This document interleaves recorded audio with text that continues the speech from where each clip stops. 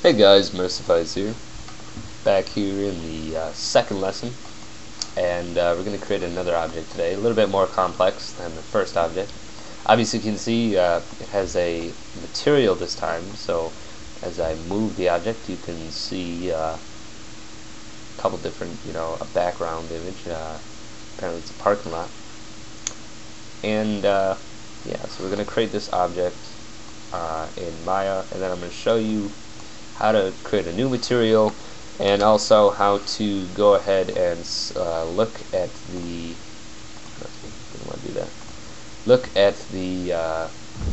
current volume of it. The volume will never change even if you change the material. So let's go ahead and go back in, create a new part. Alright, and we're going to create a there's a couple different ways to make this object. I'm going to show you the way I like to do it, which is the fastest way, I think, and the easiest way. And then I'm going to show you the other way, which is called the box effect. This is a little bit easier for people that kind of struggle at this current stage. So we're going to go ahead and create a box. It doesn't matter what the dimensions are, we're not worrying yet. We're going to create the dimensions of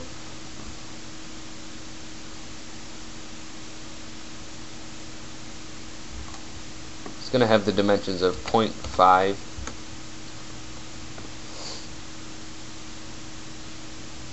sorry, 0.75, and this dimension is going to be 2. Yep. If I kind of blank out like I just did, I wasn't blanking out actually, I was looking at a sheet that I have that has all the dimensions on it. And I don't have them deciphered into size, so I'm just looking at what I had, 8 divided by 4. And this side right here, I could not find the dimensions I wrote, so I had to count it out. So anyway, so we've got these dimensions down. So I'm going to hit done, and we're going to delete this dimension because we don't need it, and we're going to delete this dimension as well. The next thing we're going to do is we're going to create the 2 stubby legs. So we'll create this one, and we'll create this one, and we're going to put the dimensions on these ones as well. They should be 0.25 by 0.25. Wow, look at that. This one's off, 0.25. Alright, now that we have the stubby little legs down, the next thing we got to do is get the top. So we're going to go in like this far. It looks pretty good. That's good enough. Again, we're going to dimension it out so it won't matter. It should be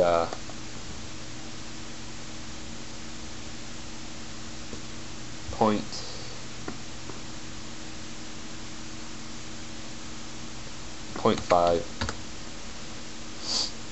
This dimension is going to be 1.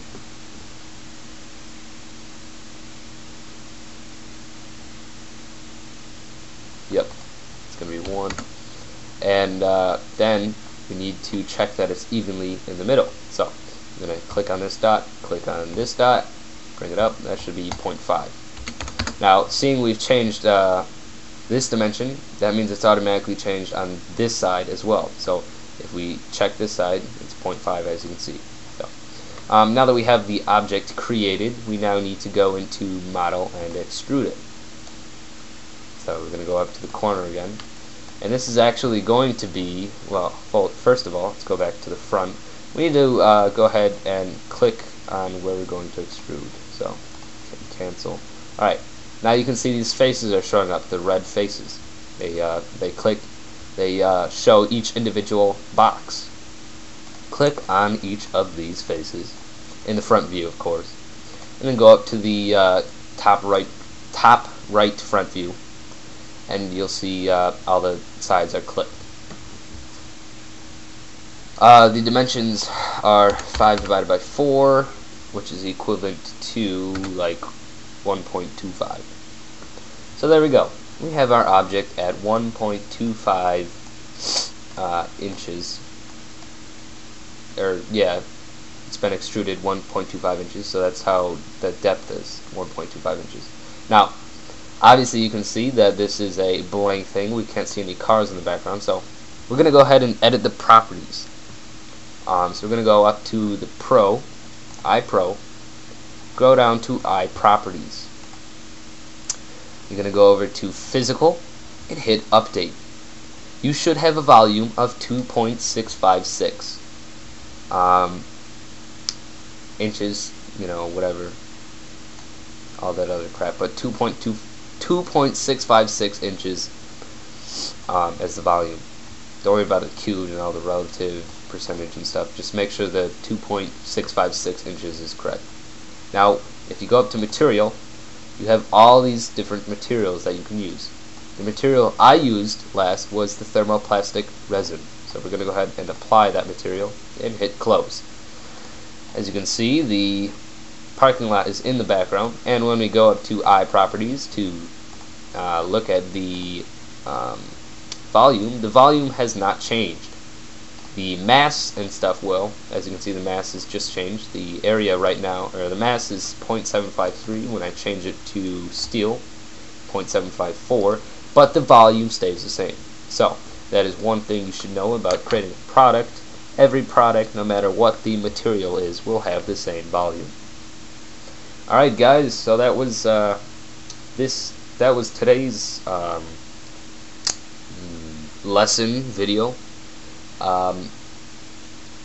Oh, I'm not done yet. Cancel. I need to go ahead and create it the other way. I'll show you the other way for all of you kids that are struggling out there. I wouldn't really say kids, but everybody that's struggling. Oops. And we're going to go ahead and just create a ginormous box. Now, the dimensions on this box should be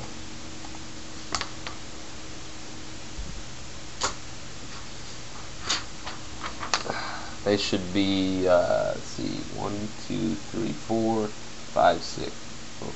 1, 2, 3, 4, 5. 5 divided by 4. And the width should be 10 divided by 4.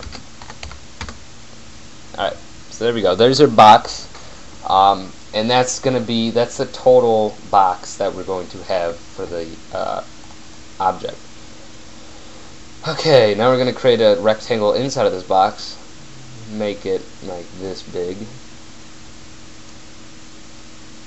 And we're going to go ahead and we can go ahead and delete the dimensions of these two dimensions.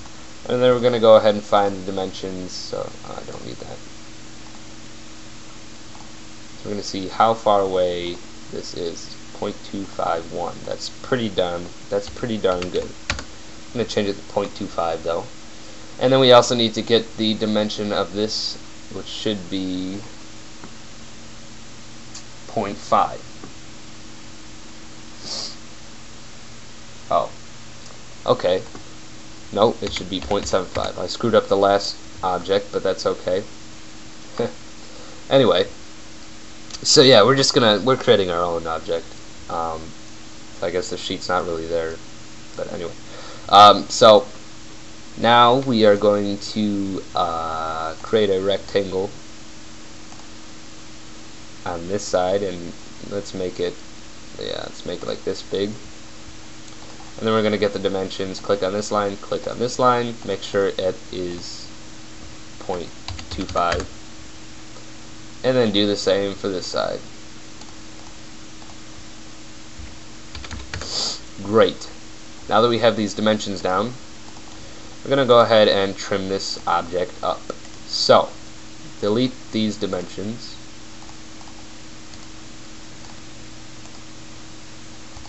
And then we're going to go up to the trim tool, or X, and trim this line. Trim both of those. There should be 2. And then you're going to, yeah, that's all we're trimming so far. So we'll hit done.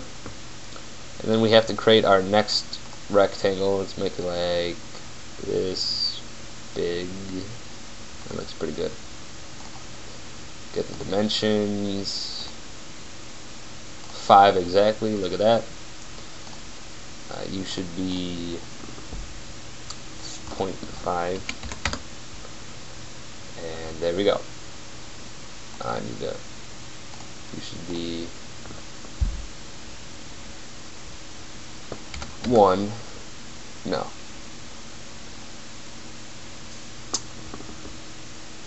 I did something wrong. Very wrong. But I'm just going to go with it.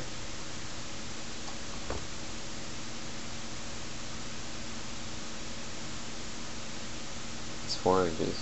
Alright, I got that right. I don't know why this is. How long is this? Damn it. 0.25. It's 8 divided by. Should be. Oh, that's why. I was off. Sorry, guys. That should be 8 divided by 4. It should be. Yeah. So I kind of screwed up on that. Again, this is why I don't really like this technique, the box technique. It's kind of. What's the word? Annoying, but you get the idea. So what you would do is you just create you create a box, and then you just create boxes inside of that, and you just trim it down. So that's how you do the box technique. Some people find that easier. I find it more difficult and just takes longer. So that's why I don't use it, and I'm not going to use it in any of the tutorials unless it really requires for it. So there you go, guys. I kind of failed on the box technique again. I never really did the box technique. But anyway, that was the lesson for today. Next lesson is going to be a let's see what object I want to do. Ooh, yeah, let's do this object. We're going to do a much harder, I wouldn't say much harder, but a harder object. And we're going to introduce some new tools. So yeah, I'll see you guys next time. Mercifies.